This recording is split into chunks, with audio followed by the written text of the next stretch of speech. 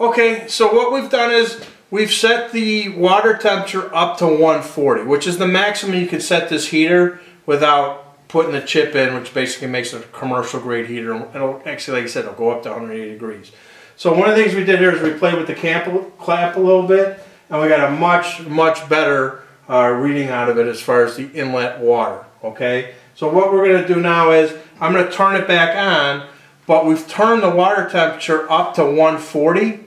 So we're gonna have it run. You're going to see the water temperature here. You're going to see the return temperature here, and that's going to be right about that max of that 107. You're going to see.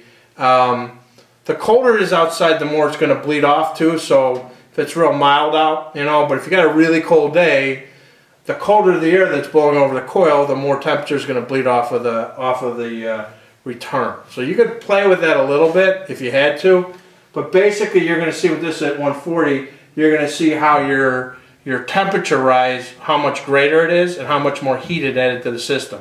And all we did was hit a little button and dial it up. So I got it down to 59. We ran this thing, again, it's 50 degrees out, so it's not that cold, but it was at 65. We ran it for less than 5 minutes, shut it down because we wanted just the water temperature for the purpose of this video. But it went up 2 degrees, you know, so obviously no problem, you know, not only maintain the heat but gain the heat. So I'm going to turn it up to 71, all right, and you should hear it kick on. Again, this is the Ecobee thermostat. So here we go.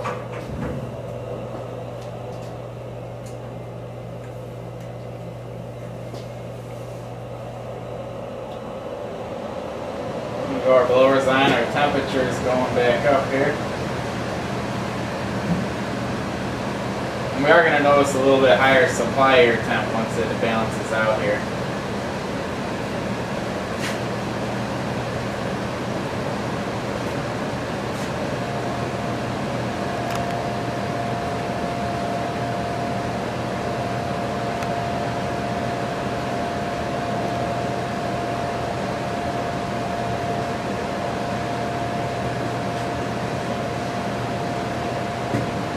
See our supply temps creeping up here.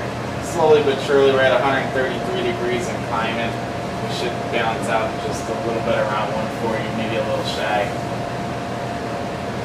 Our supply temp's already warmer than before. We had about 95 degrees. You can see we're at 98.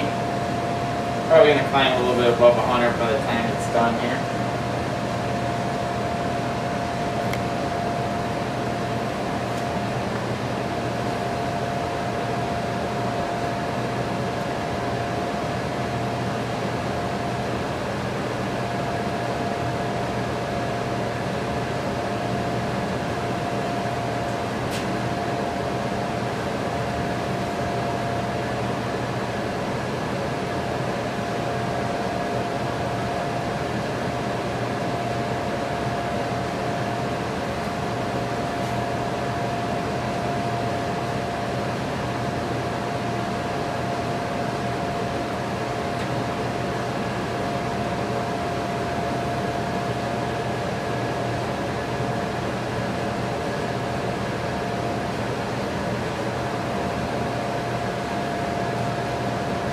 Now probably what I'll do for the summertime is I'll probably just set the domestic hot water for 120 degrees. In the winter I had it set at 125, and I honestly left it alone because at some point if we do end up selling this system, I want to make sure that the sizing and everything works. So no matter how cold it was, I left it alone, and I never had to play with the water temperature because I wasn't getting enough heat in there. So it does sometimes take a little while.